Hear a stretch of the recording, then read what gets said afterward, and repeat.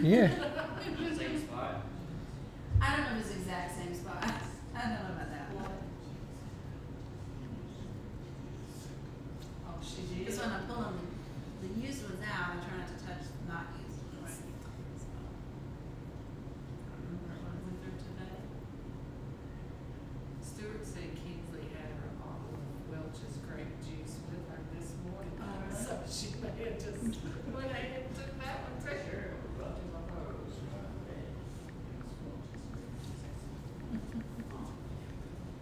I thought it looked red.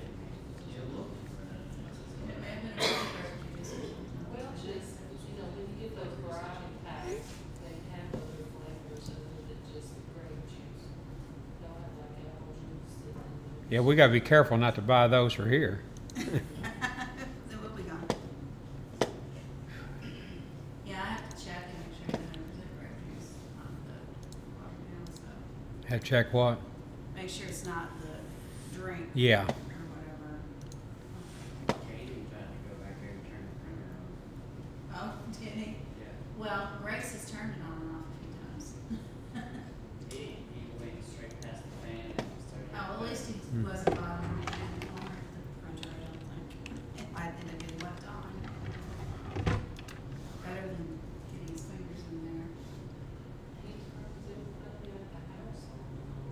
I noticed the other day, he was, I think it was Wednesday night, he was very interested in the vent in the floor, and he was wanting to put things down in the vent. And I said, no, don't put crayons in the vent, I can't get them back out. I said he tried to eat them. Well, yeah, he's tried to. The vent or the crayons? The crayon. Ah, I didn't know. He did try to eat it today, he just wanted to put it on the floor, but that's it, that's an improvement. He wanted to eat it.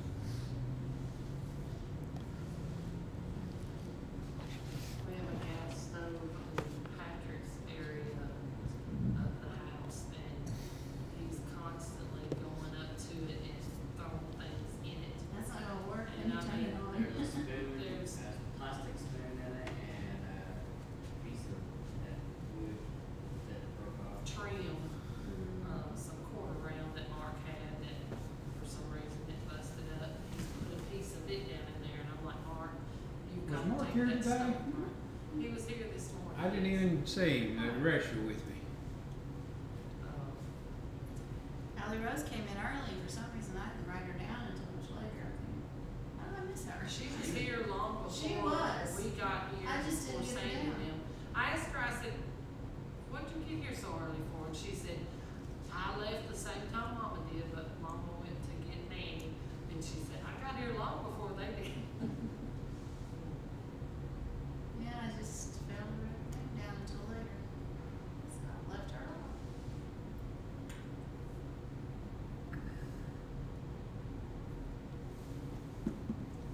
Well, Matthew's had over a week now in Germany. He called me the other day, FaceTime me more or less, and showed me where he lived on. We talked 42 minutes. I hadn't talked to him that much in his life.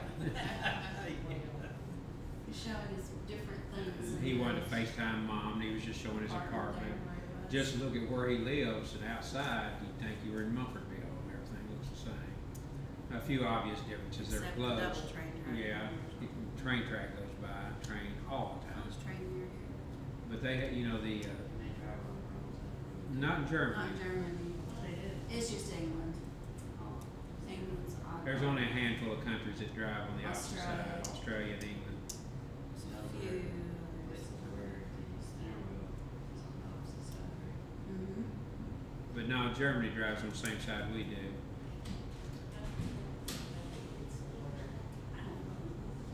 Because you learn how to drive here. Well, there's people pass our house every day. Their steering wheel on the other side. Not the mail carrier. Well, he might, but CF and them, those little white Oh, because vehicles, they've got. they're on the opposite side. They got some farm vehicles that are foreign. Well, there is a side. Yeah. I was trying to figure out what's going on with your hair, but you actually posted it, didn't you? Sandy, how are you doing? You ever settle on the 20th or 22nd? 27th here? Instead of actually driving. The 20th? They drive the meetings that they meet somebody. Then they get it. You better wait. Don't announce it yet.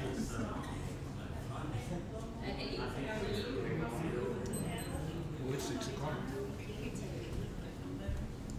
Yes, yes, thank you. It is 6 o'clock. It's good to have everyone here. It's been a beautiful day here in this part of Kentucky. Of course, Mom's not with us tonight. She was able to make it this morning. I think Erin's probably listening. Just had a text from her. So Jerry's Lexington took Abby back. Continue to remember, of course, Mom and Ruby's parents, and I do need to mention from time to time, of course, as well. She's doing good, but Mike's mother, Jean Coffey, and her sister, Enola Ziegler, we said was doing much better after her had to do 2 knee replacements, but she's home and back in 97, doing quite well. Continue to remember Vicki McDaniel and Brad Terry, and Vicki's brother-in-law, Mike, did go home. He's doing better, but just sort of not feeling the best now. And Sharon's sister, Denise Miller, and I heard from Stuart, he was at Fort Campbell this morning, and so I don't know if he's come back in or heading on. So Erin said, yes, she is here. She's listening. So we'll go ahead and get started. Number 518. And good to have Shirley with us tonight. So 2 services today. I felt so blessed this morning in church. I looked around and I thought, Lord, what did I do to serve this? You know, every member of my family was here. Well, that does speak a lot. You know, that's really great. Number 518. Though I through the valley of shadow, or mountain or troubled sea, and oft in the darkness have traveled, the Lord has been mindful of me. The Lord has been mindful of me. He blesses and blesses again. My God is the God of the living. How excellent is His name. Much more than my grief and my sorrow, much more than adversity, much more than the all I have given, the Lord has been mindful of me. The Lord has been mindful of me. He blesses and blesses again. My God is the God of the living. How excellent is His name. I'm rich, I am saved, I am happy. I've health and prosperity. I've friends, I have doors ever open. The Lord has been mindful of me. The Lord has been mindful of me. He blesses and blesses again. My God is the God of the living. How excellent is His name. Before our prayer this evening, let's sing, pardon me here, let's try number 165. I haven't sung this in quite a while. Old song, remember from years ago. Then we'll ask Larry to lead us in prayer. Number 165. Hark, 'tis the gentle, the wrong words. Hark, 'tis the shepherd's voice I hear, out in the desert dark and drear, calling the lambs who've gone astray, far from the shepherd's fold.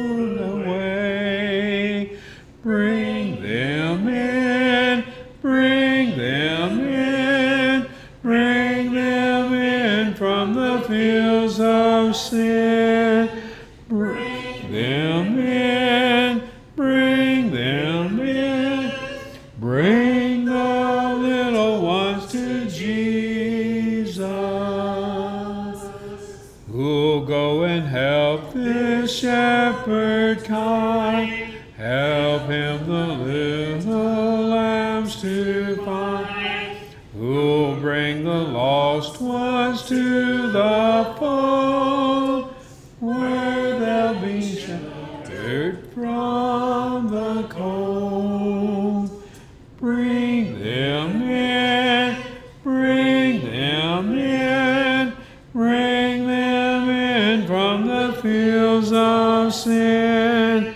Bring them in, bring them in, bring the little ones to Jesus. Out in the desert hear their cry, out on the mountains wild and wide. Hark, 'tis the Master speaks to thee, go find my lambs where they be. Bring them in, bring them in, bring them in from the fields of sin. Bring them in, bring them in, bring the little ones to Jesus.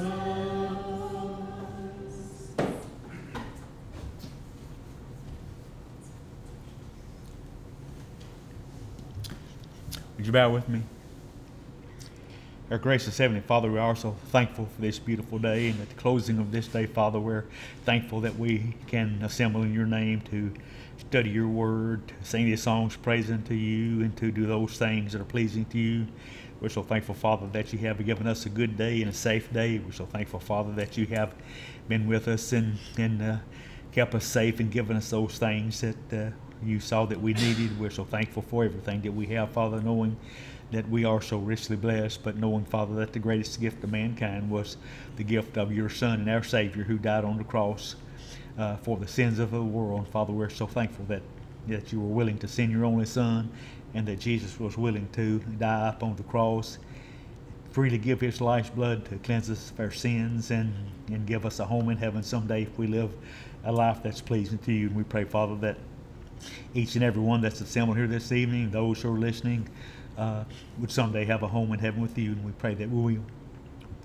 Pray, Father, that you would forgive us of our many sins, knowing that we are weak and sinful. But, Father, we know that you're there to forgive us because we know that we are weak and we do those things that are wrong. But, Father, we know that the devil has no power over us as long as we live for you. And, Father, we're so thankful that you have given us the freedoms that we have to worship you, to serve you, and to do those things that would be pleasing to you. We're thankful, Father, for the good health that we enjoy, but we know that there are many who are not with us because of illness. Father, we pray that you would continue to be with them and bless them. We pray, Father, that you would continue to be with Shirley Edwards and bless her.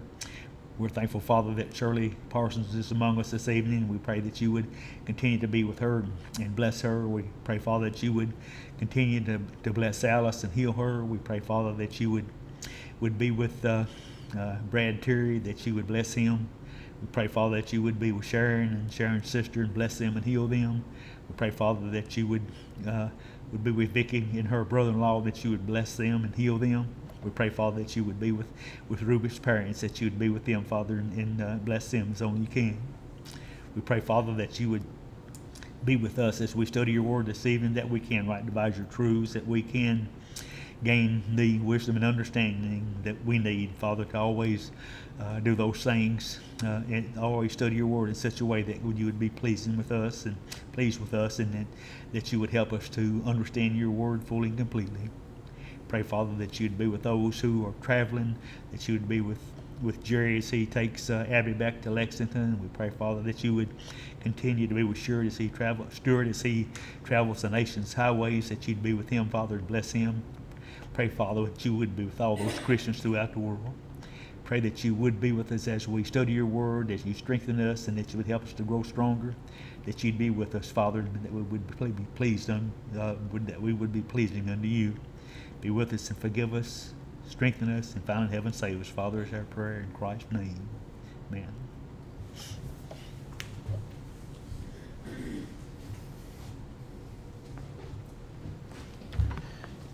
I'm glad Larry remembered to mention Alice. I forgot to mention her, and I think I mentioned Ruby's parents, but I did hear, all right, Sharon just texted, well, a few minutes ago, that she's listening from home. Stuart's in Fort Campbell to unload tomorrow, so we have, and Aaron, as I said, is listening. So, and Mom's be listening at home. Let's sing two more, and then we'll have our lesson tonight. It's Matthew 23. Probably won't do the whole chapter. It's, I think, 39 verses. I'll have to look. It's right at 40 verses, give or take a little bit. Number 192. 192. Is it for me, dear Savior, thy glory and thy rest? For me so weak and sinful, oh, shall I be so blessed? Oh, Savior, my Redeemer, what can I but adore and magnify and praise thee and love thee evermore? Is it for me thy welcome, thy gracious entering? For me thy coming blessed, for me so full of sin. O Savior, my Redeemer, what can I but adore and magnify and praise thee and love thee evermore? O Savior, precious Savior, my heart is at thy feet. I bless thee and I love thee, and thee I long to meet. O Savior, my Redeemer, what can I but adore and magnify and praise thee and love thee evermore? I'll be with thee forever and never grieve thee more. Dear Savior, I must praise thee and love thee evermore. O Savior, my Redeemer, what can I but adore and magnify and praise thee and love thee evermore? Number 134. And Jerry is listening as well as he drives, so we have quite a few listening in tonight. Number 134. Then we'll have our lesson. God is the fountain whence 10,000 blessings flow. To him my life, my health and friends, and every good I owe. The comforts he affords are neither few nor small. He is the source of fresh delight, my portion and my all. He fills my heart with joy, my lips attunes for praise, and to his glory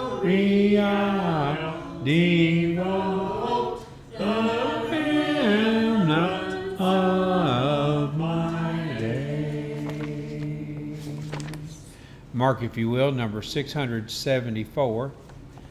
667. We did 674 Wednesday night.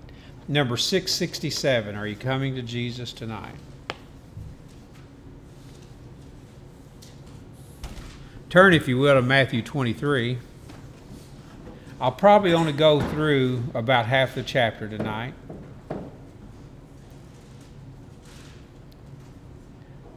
I think I'm going to go through verse 22.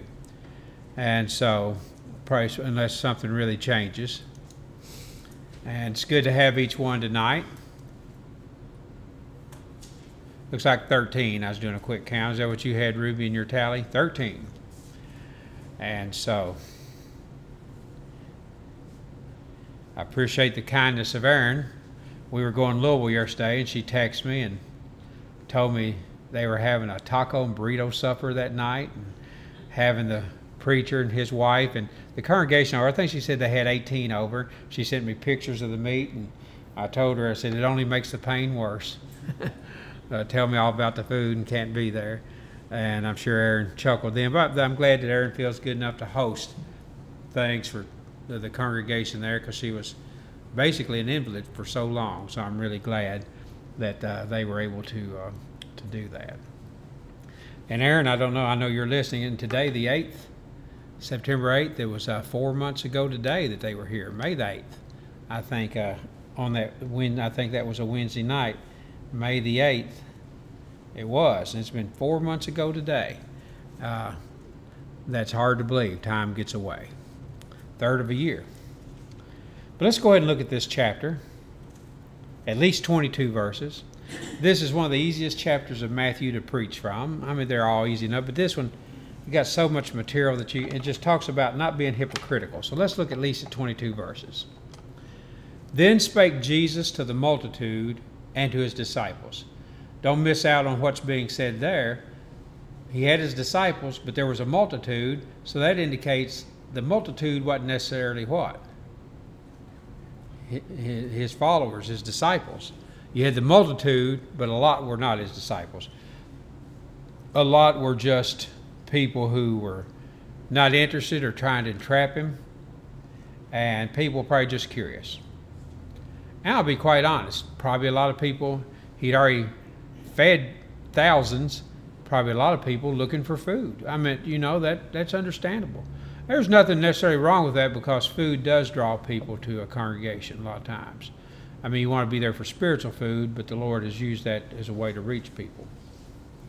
Then spake Jesus to the multitude and to his disciples.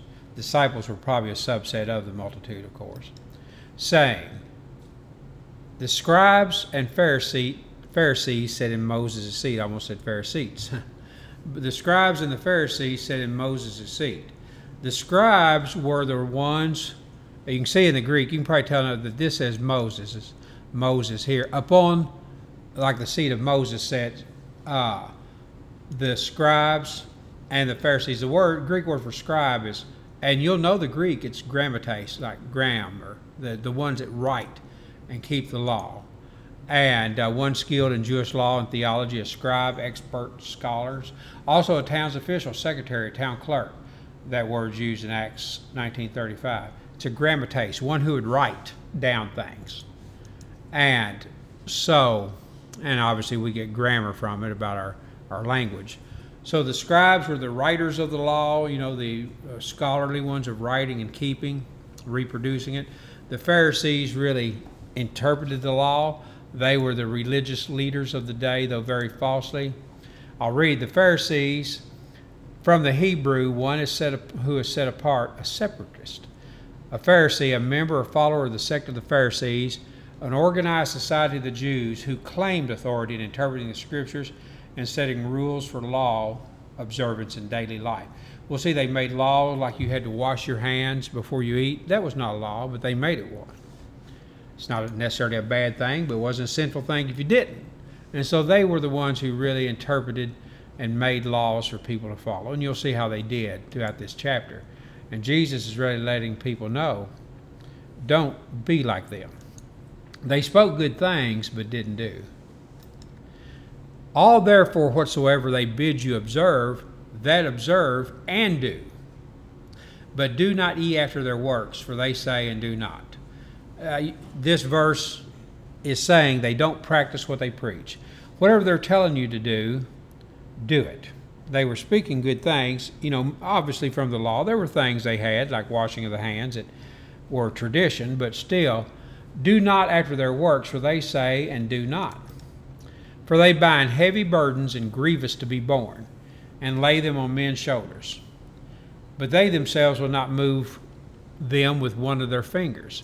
So they were really requiring people to do a lot, maybe to give a lot, to really work in the temple, to see to the sick. They were commanding a lot of things, but they themselves would not do. And Jesus taught service, not being served, washing the disciples' feet. We don't wash feet today because that was not given as a law. He said, I've given you an example. He actually uses the word example in English there. That what you've seen me do, you do. Of service to others, not being served. But the Pharisees were the opposite. They would dictate heavy burdens, hard to bear, grievous to be borne. But they wouldn't move them with one of their fingers. But all their works they do for to be seen of men. They make broad their phylacteries and enlarge the borders of their garments. Whatever they did, they wanted to be seen of men. It'd be an example, say, I know Shirley a lot of times needs help, maybe getting out to the vehicle, hold on to a little. Mom needs a wheelchair. If I got Mom to the back and said, I look up and down the street, I can't take you to the truck yet and help you in because, what? No one's looking. Ruby said, isn't that what you say? No one's looking. I'll get you to the car as soon as we get more people out here looking. That's exactly what they did. Can you imagine? Shirley, we'll get you in a minute. There's not enough people gathered to see. Well, that's ridiculous. Really what we ought to do is don't try to hide, don't try to be seen. Jesus said, let your works be seen that may glorify. Just do, and if people see, fine. If they don't, fine. I'm just thankful that on October 22nd, 2017, no one was watching me get Mom to the car. I remember that day well because that was the day right before we flew to Minnesota on October 23rd, which is a day I tend to remember because Mom told me I was born then. And but it was October 22nd, 2017. Everybody had gone except me and Mom. Ruby's down at Rite Aid. Everybody left. I set Mom on the porch out there of the church building, reached around to close the door, reached around to get Mom. She was gone. Nowhere. Well, the wheelchair had rolled off, and she was going down the side. It was going left, right, left, right. She got it stopped, but she had to put her feet down to staunch it, and it really put a gash in her leg. And I'm thankful I didn't wait for my works to be seen. And so he threw his Mom against the truck. There, no, she didn't even hit the truck. I truly believe the Lord sent angels, maybe a couple that night, to guide the wheelchair because she never went off the edge. It kept going left and right. I do not know how she didn't. But I was always super careful after that. It was my fault. I didn't put on the brake. But she was sitting on level ground, but not that level. And she was gone when I looked about. I still remember what she said to this day. It wasn't really words. It was just hollering. And she said, stop. Because she thought I was pushing her as a joke a little fast. I didn't even know she was gone. So we had to doctor her, and I told, when Ruby, she came walking from Rite Aid, I said, oh, Ruby, a horrible thing has happened. She thought Mom was dead out in the grass or something, and so I'd let Mom go. But thankfully, she wasn't hurt more than a pretty good cut on her leg that did heal up with time. But it made me a lot more careful after that. But I can't imagine just say, I can't get you out there yet. We need a crowd so it can be seen. That would be awful. That would be my reward, that the Lord would not like that. Do for people, and if they see, don't try to hide either. Well, there's people over there, I don't want them to see me helping you. That's not right either. The Lord said, let your light shine that people may see your good works. It's okay to be seen. I do want to put that in, that they may see your good works, but don't try to make them see.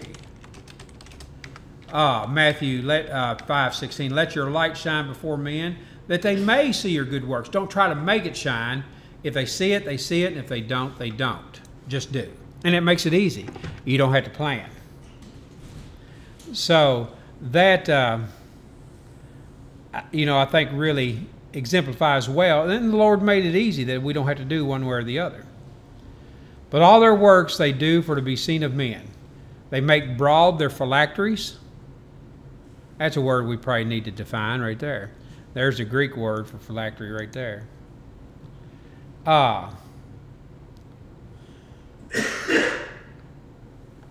Let's see.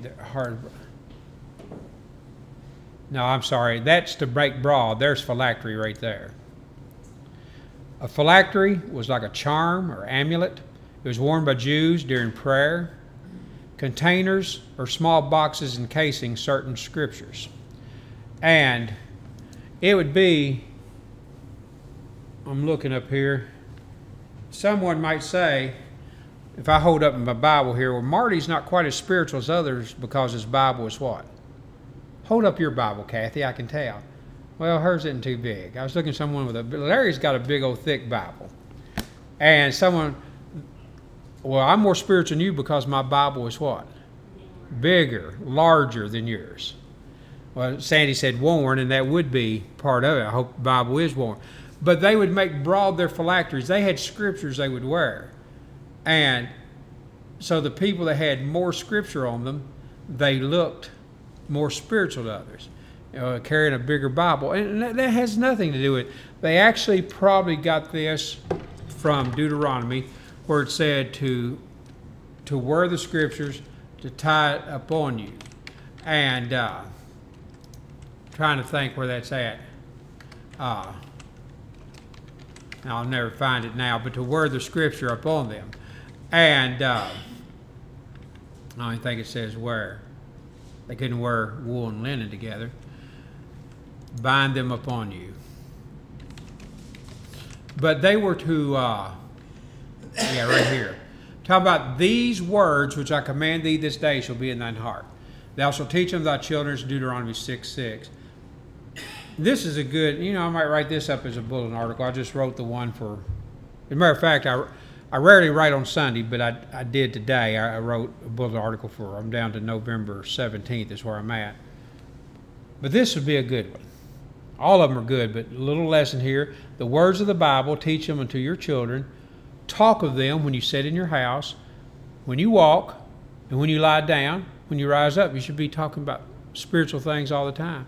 Bind them up for a sign upon thine hand, and they shall be as frontlets between thine eyes. Thou shalt write them upon the posts of thy house, upon thy gates. I think that was all, just a metaphor of that it should always be there. They couldn't write them on their heart, that's for sure. And so they would wear scriptures. Phylactery was a container that had scriptures in it. And they would make them broad and wide to look more spiritual. His scripture container is very small. He must not be very spiritual. Well, it has nothing to do with it. And enlarge the border of their garments. It's because that's where they put the scriptures. And so they would wear special clothing to make themselves look more spiritual and wear more scripture upon themselves, which is ridiculous because it has nothing to do with your spirituality, but they equated it with it. But Jesus is saying this means nothing. And also, here's what the Pharisees did. They loved the uppermost rooms at feasts and the chief seats in the synagogue. Usually whenever you have a seat at a table, there's usually a head. If you look and see like the president at a state dinner, he's always usually in the middle, and everybody flanks him. They always give him the chief seat, and it's just understandable because of his rank. But they always wanted the uppermost rooms, the best rooms, the chief seats in the synagogue. They always wanted what is best. And greetings in the market. They wanted people to greet them and salute them, and to be called of men, Rabbi, Rabbi. And that is the Greek word for rabbi. It just means master or teacher. And Jesus was called Rabbi by Mary whenever she saw him right after the resurrection. But they loved these greetings, to be called by these titles.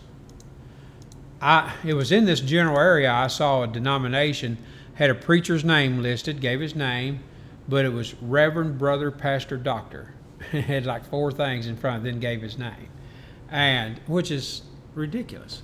None of those. You might have a doctorate of law, but I wouldn't want to wear it on a church sign, even if I did. But then he tells them, but be not ye called rabbi. I never understood how Jewish leaders of today could actually call themselves that. When this is as plain, I mean, how can you get plainer? Don't be called rabbi. For one is your master, even Christ, and all your brethren. Don't use titles to exalt yourself above one another. Spiritual titles. There's groups that use father in a spiritual way, or rabbi and other things. Reverend. Yeah. I was about to say reverend. And so that's used very commonly. And so, don't use these titles. I've told you this 1,000 or 100 times. But, years ago at the funeral home, they asked me what I wanted to be called. I told them just Marty. And they've always respected that. Whenever I have a funeral, they don't put anything except Marty Edwards. And that's my name. I don't want a title or any kind of demarcation as anything any different. Because I shouldn't. And call no man your father upon the earth. For one is your Father which is in heaven.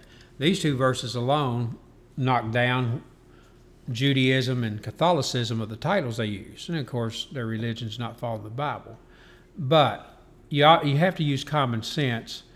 We have fathers. Honor your father and mother. He's talking about religiously calling someone your father. One is your Father which is in heaven.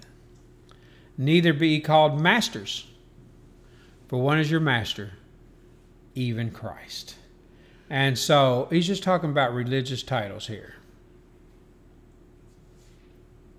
And they love that. Be saluted by this. I'm sure ranks of titles and the such like. I think there's titles that we need to, address people as, and a lot of times the context. When I was in college, if a professor had a doctorate, I would call him a doctor so-and-so. And there'd be maybe one or two that would act closer to my age that actually asked me to address them by their first name, so I would, but I wouldn't do that until they asked me to. There's people that deserve it, but we weren't in a religious setting. It was a classroom setting, which is totally different. But he that is greatest among you shall be your servant. Take the lowest title. Take the lowest seat. Do things to not be seen. Do things to serve. And Jesus did.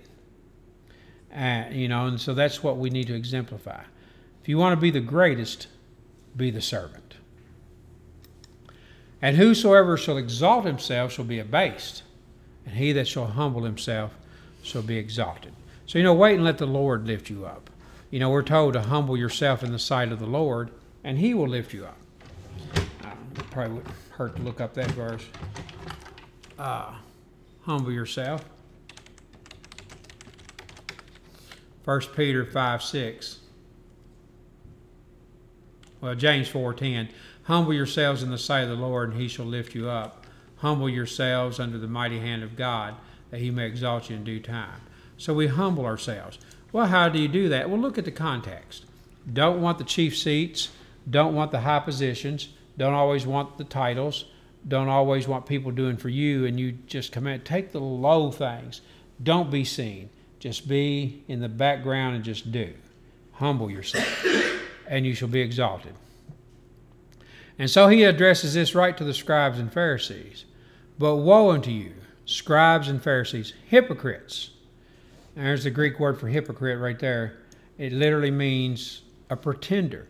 It literally was an actor, a stage player. It was one who did that, but figuratively used as one who was pretending to be righteous. But woe unto you. Woe is an interesting word. It's one of only, 4 or 5 terms in the Bible that's used 3 times in a row. Woe, woe, woe, in Revelation to the inhabitants of the earth, for the devil is coming down unto you having great wrath, for you know that he has a short time. Woe is a terrible thing that comes upon you, and it's extreme displeasure, retributive pain, and of course, it's just talking about being lost. But woe unto you, scribes and Pharisees, hypocrites! For you shut up the kingdom of heaven against men, for you neither go in yourselves, neither suffer ye them that are entering to go in. They were keeping themselves out of heaven, but they were keeping others out as well, by the way that they were. And so it's danger to do that. If you teach and are like this, you often will keep people from obeying the gospel. So they weren't helping others, they were hurting themselves and others. Woe unto you, scribes and Pharisees, hypocrites! For you devour widows' houses, and for a pretense make long prayer. Therefore you shall receive the greater damnation. They were actually going to receive harsher punishment because of the way they were. Everybody, so many thought they were great religious people, but they were receiving the harsher punishment. They would devour widows' houses, take money from widows and such like, and for a pretense make long prayer. Just pray to be heard and seen. Therefore you shall receive the greater damnation. Woe unto you, scribes and Pharisees, hypocrites! For you compass sea and land to make one proselyte. They would go everywhere to try to convert one person to them. And when he is made, you make him twofold, or we could say double, more the child of hell than yourselves. You go everywhere to convert one person, and you make him twice as worse than you are. Very plain what he's saying here. If any scribes and Pharisees were in the multitude, and I feel like they were, he's addressing them, they were probably really embarrassed and should have really felt the flush of blood run to their face at this point. Woe unto you! Well, he said that so many times. This is the fourth time, isn't it? Woe, then woe, woe, then this one. Woe unto you, you blind guides! People who are guides need to be able to see. They need to be able to help others look. A lot of times people do need someone to blind them, or to guide them if they're blind. Maybe another person. There are people that have seeing-eyed dogs and the such like. You can't have a guide that's blind. They have to be able to see clearly. They were guiding others, but they were blind. Woe unto you, you blind guides, which say, whosoever shall swear by the temple, it is nothing. But whosoever shall swear by the gold of the temple, he is a debtor. They were making promises that if they said it one way, they had to do it. But if they said it another way, they didn't have to do it. I know that even children, it used to be a common thing when I was in school. Well, I don't have to do that. I had my fingers, crossed. Shirley and I are from the same old time. People would think if you had your fingers crossed, you didn't have to keep a promise. Where did that come from? Probably something descended from Pharisees. But you swore by the temple, didn't you? Well, you don't have to keep that. But did you swear by the gold in the temple? You've got to do that. And you'll see they actually had it backwards. That, the way they would swear. But they would do this. They would make promises they didn't have to keep because of the way they said it. You fools and blind, for whither is the gold, whither is greater, the temple or the temple that sanctifieth the gold? And you'll see they actually had it backwards. The temple was greater than the gold. The temple sanctified the gold. The things that were used in the temple were made special and holy. They were sanctified. So gold just used in commerce wasn't as special as gold that was maybe brought and used in service to the Lord, the vessels made. But what is greater? The gold or the temple that sanctified the gold? Well, it's obvious it's the temple because it made the gold special. But if you look back, they did it backwards. The temple they didn't pay attention to, but it was the gold that they paid attention to, no doubt because of their hearts. They should have done it the other way if they were going to do it. But of course, you shouldn't do that anyway. Just keep a promise. And it's told within the Bible, let your yea be yea and your nay, nay. And so I've always liked that. And I know, obviously, he wasn't just saying we can not simply answer yes or no without any commentary, but our answers need to be simple. Many times, I tried to practice this a little bit more. Words do help. The Lord gave us words. And just yesterday, I think it was, I was texting somebody, and I had a pretty long response. And I told Ruby, I said, they don't need to hear all that. I erased it and put yes. Just, that's enough. And I don't always do it, but a simple answer. One time Ruby, this hadn't been more than a month or two ago, I was texting someone, I was voice dictating. I've learned I better go back and proofread. And she said, they don't need to hear all that. I said, you're right. Erased it and just put yes or no, whatever the answer was. A simple, you don't need to add a lot. And so, The swearing by that, you don't need all that. Just yes, no, yea or nay. That we'll just go through verse 22 because we're about out of time. They would also say, and whosoever shall swear by the altar, it is nothing, but whosoever sweareth by the gift that is upon it, he is guilty. You'll see their common theme. They were interested in the gold and the gift upon the altar, not the things that made them holy. The altar didn't mean anything to them, but it was the gift. You fools and blind, for whither is greater, the gift or the altar that sanctifieth the gift? Whoso therefore shall swear by the altar sweareth by it, and by all things thereon. If you promise or say you'll do this by one thing, it includes everything. You don't divide it out that I don't do this because I promised this way. And whosoever shall swear by the temple sweareth by it, and by him that dwelleth therein. If you make a promise, you're making it to God whenever you did by the temple. And the last verse I'm going to look at tonight. And he that shall swear by heaven sweareth by the throne of God, and by him that sitteth thereon. And of course, we know we're not to make these kind of oaths and such like, but they were big on it and very legalistic oaths. Oh, I've got to pay them so much money. Well, how did you promise them to pay? I did it by the temple. Oh, you're fine. You don't have to keep it. Just let it go. You didn't swear by the gold. Oh, I didn't even mention gold. Okay, you're clear of that debt then. And they would do things like that. The whole thing was if you make a promise, an oath to do something, you're doing it to God. But we'll stop there and pick up next week. And we're going to see about straining at a gnat, swallowing a camel. A little what does a gnat and a camel have in common? They were both unclean animals. You couldn't eat either one. I've never eaten any camel. I'm sure I've eaten a lot of gnats while riding bicycle especially. But they were unclean animals. And so we'll talk a little bit about that next week. So we'll pick up, we went Matthew 23, 1 through 22. So turn, if you will, to the song that was announced. 667, Are You Coming to Jesus Tonight? Don't be pharisaical and let's just mark time. And if we're not careful, we can slip into doing that. Like we'll rush into services, I got to get there before Lord's Supper is over. We'll feel like as long as we do that, we're okay. Or I've got to just make sure I give a little bit. And everything needs to be from the heart, our worship and the sincerity of what we do, and not just slip into doing just to be doing.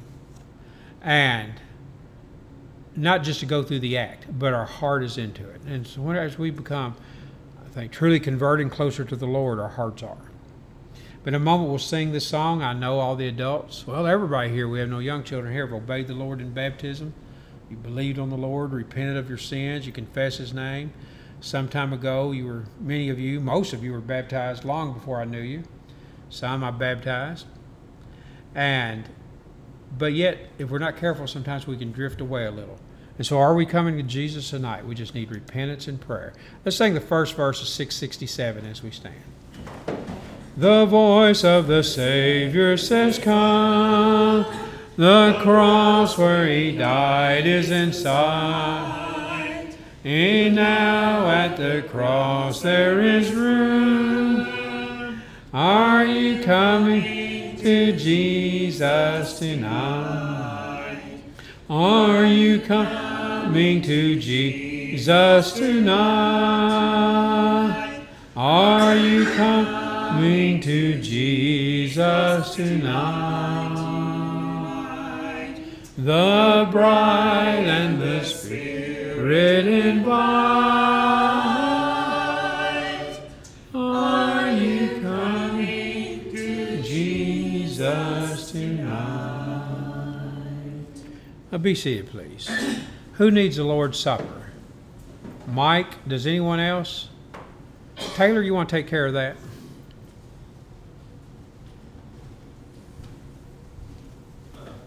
I do have a contribution.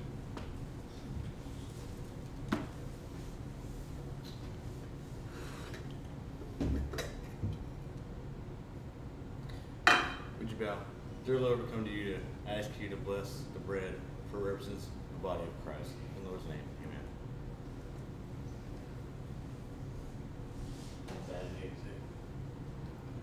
And I was just going to, if you wanted, I've got a contribution.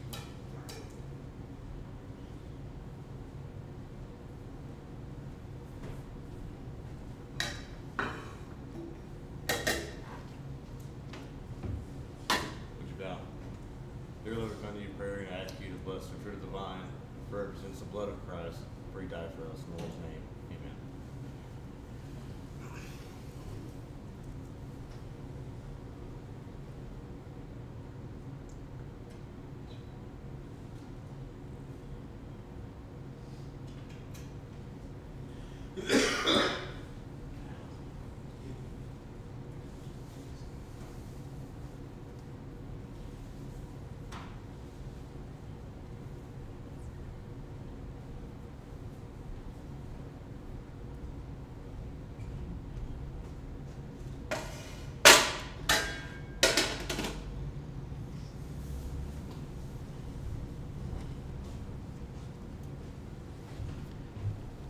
Turn, if you will, as a closing song, number 19.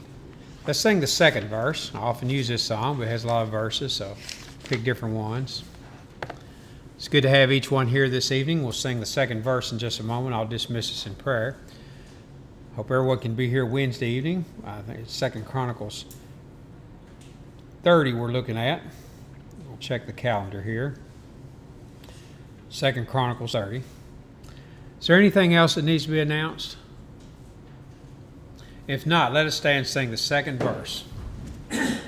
Swift to its close ebbs out life's little day.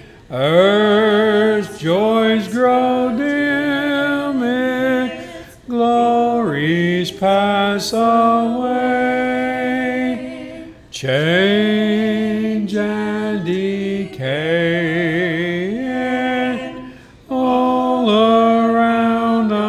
See, oh, thou who changest not, abide with me. Let us pray.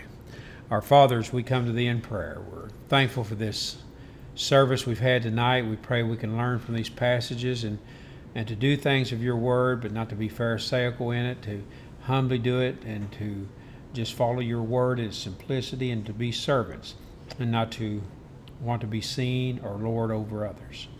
Forgive us of our sins, be it those we mentioned earlier, Mom and Alice, Ruby's parents. Continue to bless Aaron, and we're thankful Sharon could be back with us this morning. Bless her sister Denise. Give Stuart safety on the highways.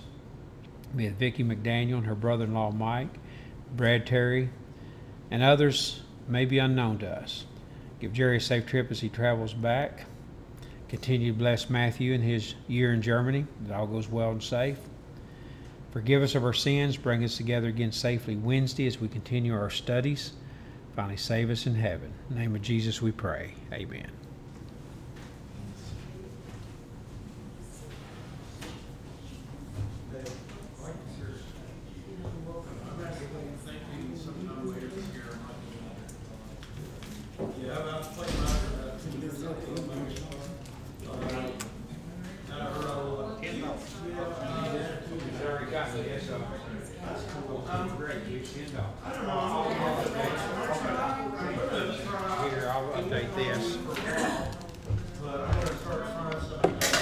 Mike, you doing all right?